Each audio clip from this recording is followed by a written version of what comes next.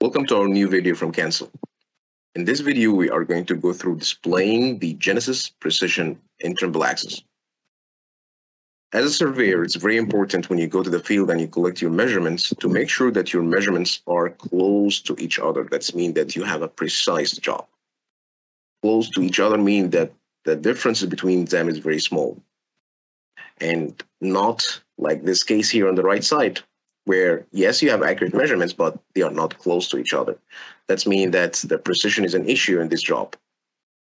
Therefore, when you are using a Trimble Access inside an RTK procedure, you might notice in the top right corner there, the RTK values in precision values for your horizontal measurements and your vertical measurements.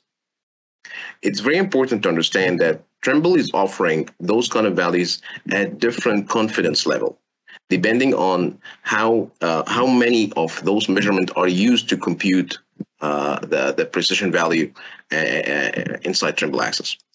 Trimble Access is offering the ability to compute the precision values with 4 different confidence levels.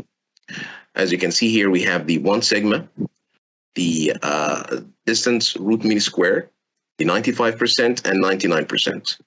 Those 4 options or those 4 levels are different based on the percentage of the used measurements to compute the precision value. It's very important to understand that by default, Trimble Access is showing the distance root mean square as your default precision percentage. For example, as you can see here, we have different horizontal and vertical precision value that you might notice that the values are changed based on the used level or the used percentage. Now let's see how we can change this inside our Trimble Access. Now, as you can see here, we are inside the measuring procedure, and it's shown to me that the horizontal precision is 7 mil and the vertical precision is 16 mil. So what if I wanted to enhance or no? So as you can see here, we are inside the measurement procedure inside Trimble Access.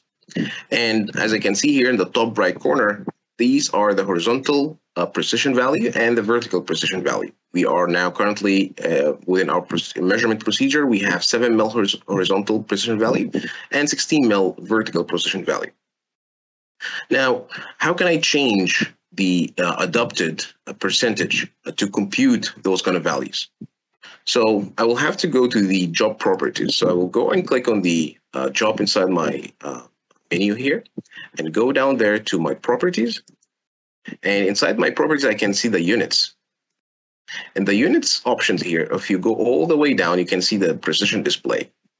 And here are my 4 different precision display levels. So basically, the 1 sigma here will use about 34% of your horizontal measurements and about 68% of your vertical measurements to compute the precision value. The distance root mean square will use about 68% in horizontal and in vertical to compute your precision value. 95 and 99%, as you can tell from their names here, this 95 will use 95% of your measurements and the 99 will use 99% of your measurements. So if you change, for example, let's go for the 99% here, and I will accept that.